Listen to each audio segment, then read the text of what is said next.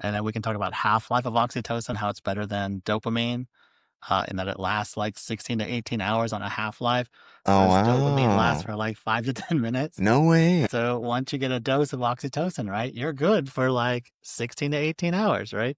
And then you start stacking that on top of itself, Yeah. and then it stays in your system. And so when they talk about, oh, my shelf life is about, 3 days before I like go really crazy, I need a meeting. And I'm like, well, that makes sense, right? Okay. Like you've diminished your stores of oxytocin at that point. But then I get the same release when I talk to a sponsee or I like intensive work with another alcoholic, right? I'm sitting there and I'm doing that thing. I'm getting the release of oxytocin.